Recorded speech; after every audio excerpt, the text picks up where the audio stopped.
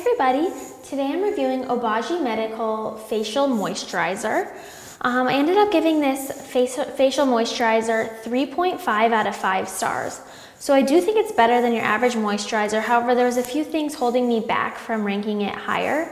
It's not my absolute holy grail of moisturizers, but I do like it and I would definitely use it again. So to start off with, this one's actually pretty expensive. The whole Obagi line is very expensive. This is $50 for this 1.7 ounce bottle. That works out to $29.50 per ounce, which is definitely a pretty penny. I do think this one's worth it in some ways though.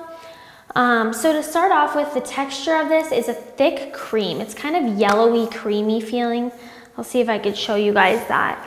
And it's not going anywhere. So it definitely comes out thicker than a lot of moisturizers. However, I'm kind of surprised with how lightweight it is once I blend it in and apply it to my skin. It ends up being a lot more lightweight than I expected, but it still feels kind of waxy on my skin, especially on my cheeks. I wouldn't say it's oily, but it's waxy. So it does feel, it's not heavy, it's kind of a weird feeling. I know it's lightweight because it soaks into my skin pretty quickly, but it's still, I can definitely tell I've applied a moisturizer even when it's dry. Applying it is really easy though. You just squirt it out of the pump like I just showed you, and that much I pumped out, just one pump, it was perfect amount for my entire face and even neck. So you really don't need a lot of this. This one goes, a little bit of it goes a long way. The pump is great. I like that you don't have to dip your fingers into a jar. The drying time. So it soaks, like I mentioned, it soaks into your skin really fast, but I could still tell that I had applied a moisturizer. It still had a bit of that waxy feeling. Wasn't completely dry, but it didn't feel oily, which was good. As far as the smell goes, this one has no scent. So I was a little disappointed because I like having something refreshing smelling on my skin, maybe like essential oils or spa-like. But for those of you who look for a moisturizer with no scent, which I know there's a lot of you out there, this one has no scent and it's scent-free, so you'll like that.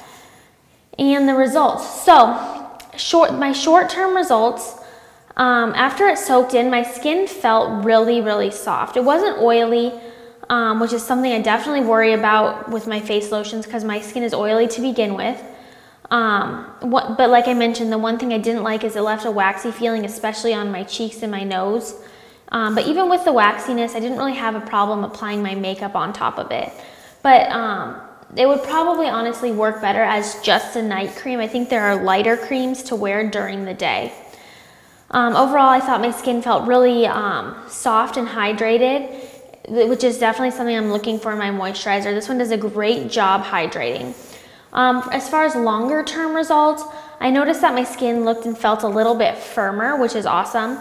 And it definitely looked healthier, maybe a little bit more glowy, but it didn't help my fine lines or wrinkles at all. So I wouldn't say this one is good for anti-aging, but it is good for hydrating, is good for moisturizing if you have any dry areas or if you have chronically dry skin. This one definitely gets the job done in the moisturizing department.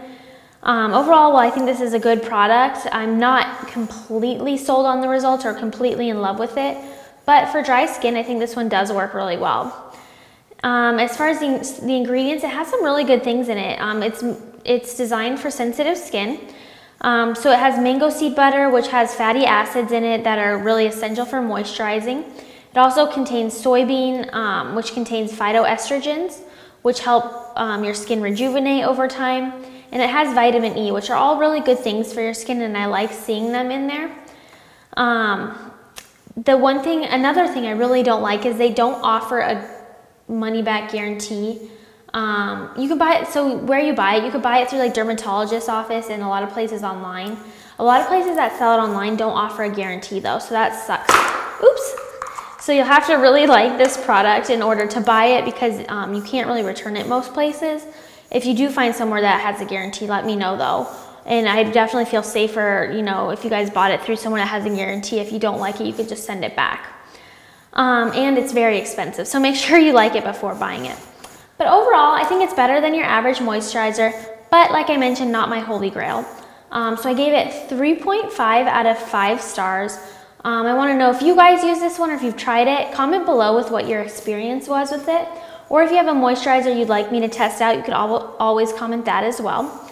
And for more information on this moisturizer and many others, please visit us online at Moisturizers.com and on Facebook and Twitter.